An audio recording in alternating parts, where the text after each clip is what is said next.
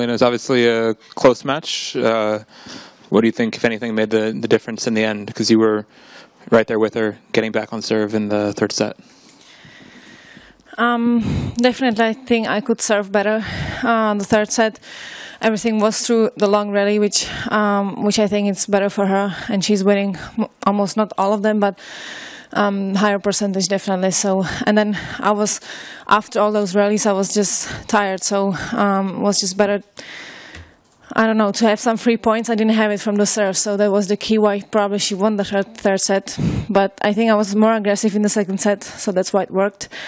She made some mistakes. I don't think she made any in the third one, so that's why it was so tough. But I think it was really close. Even the first set was one break, and in the beginning I was serving pretty bad there. So I did 2 double faults in that game, so didn't have to happen this as well. And the match could be totally different from the beginning. But I think it was really high level match, and yeah, the best one in the tournament for me. How do you look back on your time here at Roland Garros? Because by your own admission, you've not always played your best tennis, and yet you've done really well to get to the semi-final. So how do you reflect on that, and what positives can you take forward? I mean, definitely positives that I was not playing well the whole tournament, and I was just still winning. And the other thing is that I prove again to myself, if I'm playing against the better players, against the top players, I can play really high level tennis, and doesn't have to be in the beginning of the tournament, you know. So that's what happened here, and I think I would beat 99% of the girls with this tennis what I was playing today. So it's just unlucky there was Simona today there. I think she's one of the best on clay, maybe one of the best on this tournament. She loves this tournament. She played final here a few years ago, and every year I think she's playing very well here. So it was just tough, and just happy that I was so close to win it. Obviously, I know, or we all know, I was playing for world #1, but not that disappointed with this match.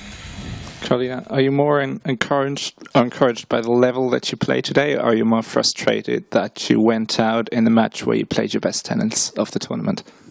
No, I can say I felt good on the court, and even that I lost the match, I feel good with the way how I played today. So I know I was expecting I'm not gonna have almost any chances before the match, but I just somehow made it, and I was playing with Simona almost all the rallies, and I was even winning few. So that was the good point, and that's for me quite positive to play this match with her on clay. You know, I don't think we met on clay, and she's tough to beat on clay for me. So definitely, if it would be hard court or maybe grass would be different for me, but didn't happen. So just happy that I played well today.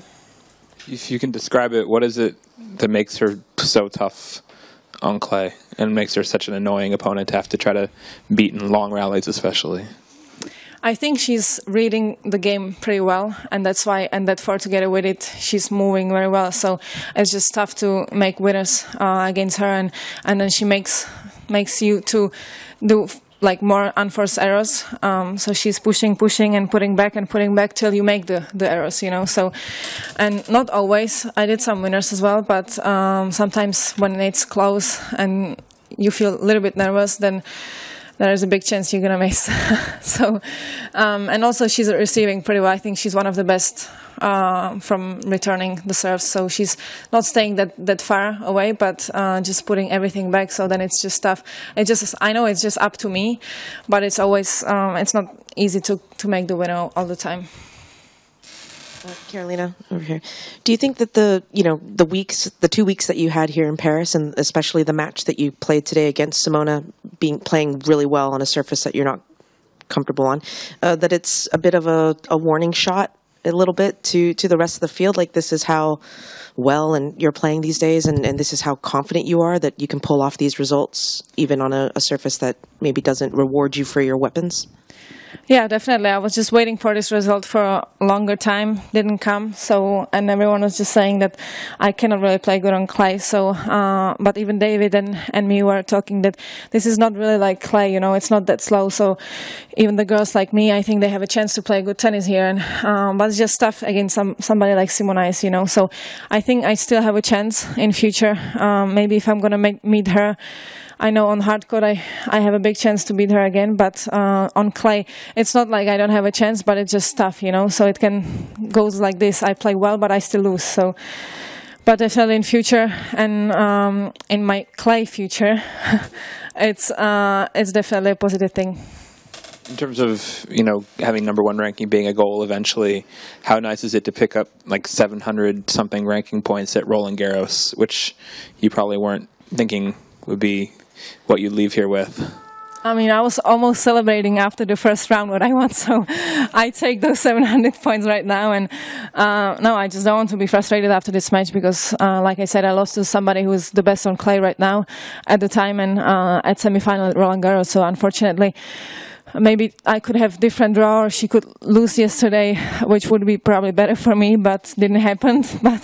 And that's how it is. So I think it was a good fight for world #1. I think she has a big chance now to win the Roland Garros, and definitely with this game what she's playing, she's going to deserve it. Obviously, you like hard courts, but what do you expect from yourself on grass? I'm going to play a few tournaments before Wimbledon.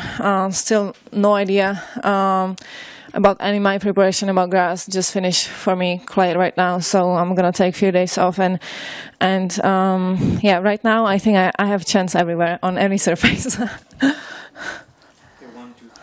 Looking at Wimbledon, can you just talk to us about how you think that surface suits your game and which weapons you'll be able to bring out on the grass? Well, the weapon still stays the same, so I'm not going to change much. Maybe a little bit the serve from the kick for the second serve. I'm going to maybe play a little bit more slice, but that's mostly it. I didn't change much on clay, so the shot's going to stay and maybe a little bit different tactics, but otherwise it's staying. So obviously the movement's going to be different, but that's it. Obviously, so you're going to take a couple of days off now after the French Open, but would you mind giving us a little outlook? What do you make of the final between Ostapenko? You know Ostapenko pretty well from your match in Australia. You know Simona pretty well.